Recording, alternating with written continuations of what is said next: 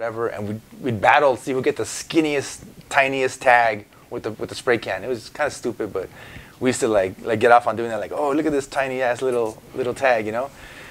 So we had all those tags up and down. So we would do that a lot. And you know, going back to the caps.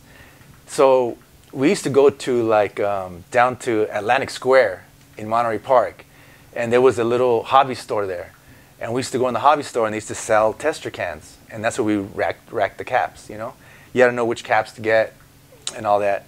Well, it so happened that TEMPT used to work at that hobby shop. You know, rest in peace, TEMPT.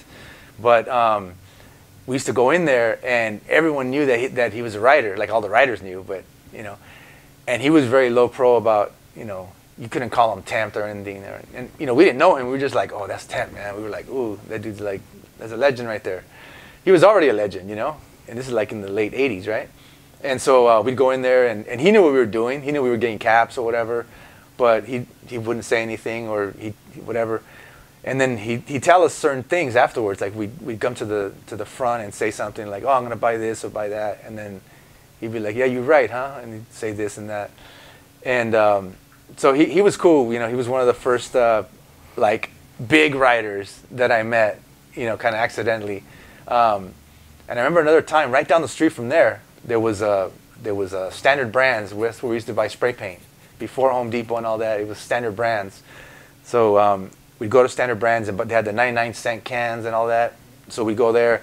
And I remember one day I'm looking for some paint, and I turn in the paint aisle, and there's TEMPT, Stans, and Cab, you know? And all FB crew and LOD or whatever, and I was like, oh man! I remember I got so nervous. I was like, oh man! Like I was trying to buy some True Blue Krylon spray paint, and I was asking for True Black, because I got so nervous. I was like, hey, you guys know if there's any True Black? And obviously Ultra Flat Black is what we used to use back then. But I was like nervous because I was like, man, these guys are dope. I know who these guys are. I didn't even introduce myself or anything.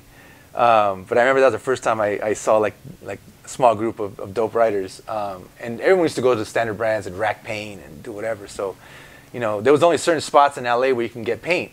People don't know this, but if you wanted to get dope colors, we'd go to Rampage Hardware in Hollywood, and so that was like a dope spot. But it was hard to rack paint there, you know. But they had every color, so if you wanted dope colors, you went there. But if you wanted to rack paint, you had to go like little mom and pop shops, like all over the city. And so, you know, we'd go and rack paint for days. You know, I mean, that's the way you had to, because I didn't have a job, I had no money. And so we had to rack paint, you know, and that's how we did it. How would you steal your paint? Can you reveal that for us?